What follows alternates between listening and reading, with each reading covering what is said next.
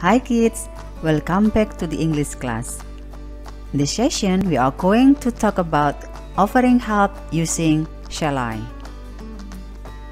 Before we talk further about this topic, let's listen to the conversation. Hello Cindy, what's the matter? My ear hurts.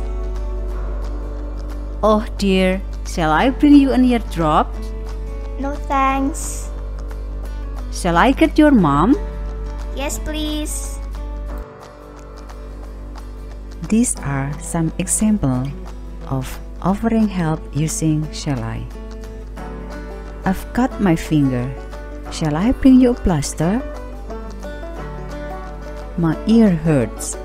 Shall I bring you an ear drop? My head hurts.